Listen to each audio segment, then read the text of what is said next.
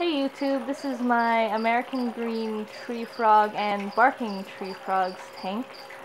All live plants with the bromeliad, the big purple thing in the front, and if you look there are two snake plants, one on the right corner and one in the left back corner.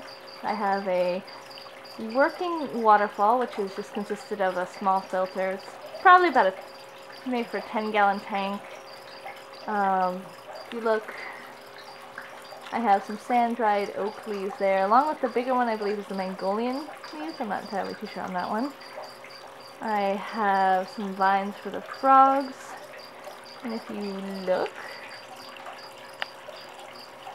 there is a frog just chilling on top of the leaf. That's my big male. And I do believe I have the little male probably on the moss.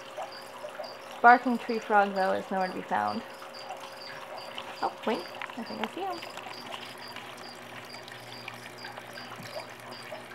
He's right next to the filter.